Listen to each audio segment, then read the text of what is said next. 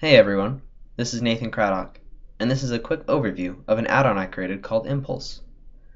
Impulse lets you give rigid body objects a starting velocity really easily.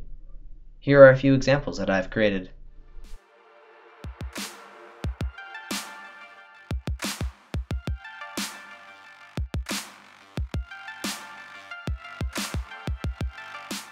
So, after you've installed the add-on, create an object. Let's add a monkey, and let's just place it wherever we want. Scale it up a bit, and apply the scale. Always apply scale when doing physics simulations. Now, to have Suzanne launch at the wall of cubes, let's go to the Physics tab, and under the Impulse panel, click Add Object. Now, let's just have Suzanne fly at the wall along the y-axis at 25 meters per second. And just to make sure Suzanne actually goes through the wall, let's make Suzanne a little bit heavier. That should do. So now all you have to do is click Initialize Velocity.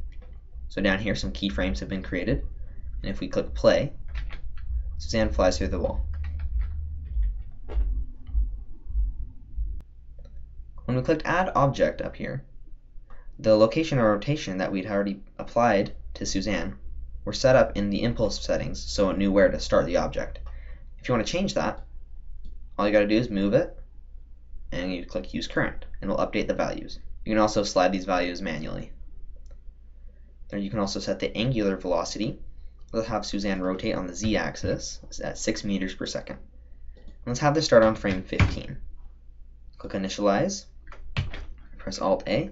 Now Suzanne rotates and hits the wall and starts a bit farther back. And you can also change these quality settings, which just change the steps per second down here, so low, medium, and high. And with lots of objects or really fast movements, it's really nice to be able to set the steps per second to a higher value, so then the physics are less buggy. Sometimes things would like to jitter around. Nice stable physics right there. And then let's duplicate Suzanne. Put her right up there. And let's just change some of these values. So let's use the current location, current rotation. Let's have it move to the left, so -8 meters per second. And let's have it go a little bit slower towards the wall and have it start on frame 5. Now instead of going through each object and clicking Initialize Velocity, what you can do is click Update All.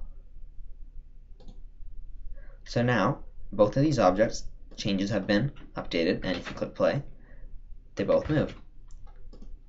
So if you go through and change, let's say this one, no more angular velocity, and let's have it go up a little bit as well, and then Suzanne, let's have it start this one a little bit higher, update all, and they'll both move and their changes are updated. With update all, you can also use the autoplay option, which after running it, it'll automatically start the animation, which is a nice little feature. So I'm going to delete this other Suzanne I created and show you the last few features. So far we've been using initial velocity. There's also goal mode, which is a bit different, but what you do is you choose an object or create an empty. I'm going to create an empty and just place it kind of close to the wall at a location where I want it to be. So this is the goal. This is where Suzanne's going to end up. Back at Suzanne, set a velocity, start frame, I'm going to go back to 1, and click Set Goal. Now, Suzanne flies towards the wall, and along this path, it's an animated object. That means any physics objects in this path, Suzanne won't react with them.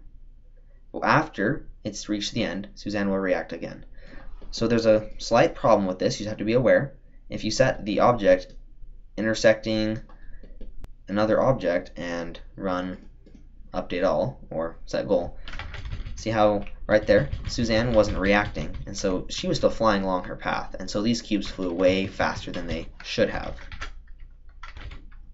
So just make sure that if you use an empty or an object, no collisions will happen like that.